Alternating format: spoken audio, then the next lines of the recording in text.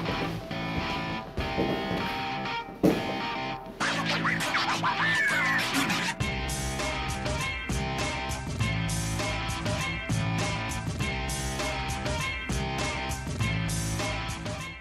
up, everybody? Welcome to Technique Tuesday in under 2 minutes, or around that. Today we're going to work a little trick that I like called high hand. So attacking the high hand on a 2-on-1. So, wait. Start the clock. Now. So once we hit our 2-on-1, our partner gets a 2-on-1, opponent gets a 2-on-1. I want to attack this high hand. Okay, so the hand up into my armpit.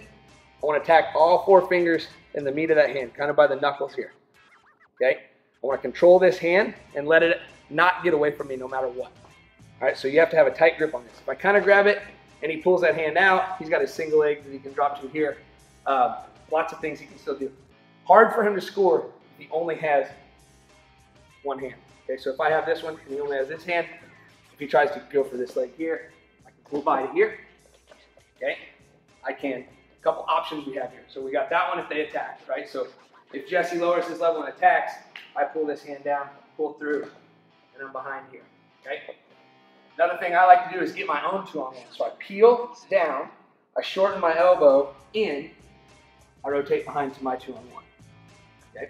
Another option that I like is grabbing your single leg from here. So as we peel this down, I'm pressuring in. So that's one thing that I ought to have is pressure and crowd.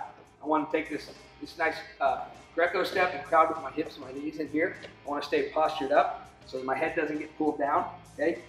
Keep my head up in position. Attack the high hand. Peel it down. Shorten my elbow. Lower my level quickly. Single leg here. Okay.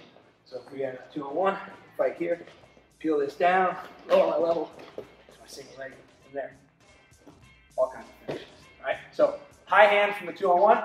If you get really good at it, I've worked it a lot, and one thing that I've got pretty good at is I'll actually intercept it a lot. So if we go slow, if Jesse tries to grab a 2-on-1 here, I catch this hand a lot before it even gets here. All right, so I stop a lot of guys from even getting 2-on-1s by catching this hand before there. All right, one more time all the way through on the single leg. Here.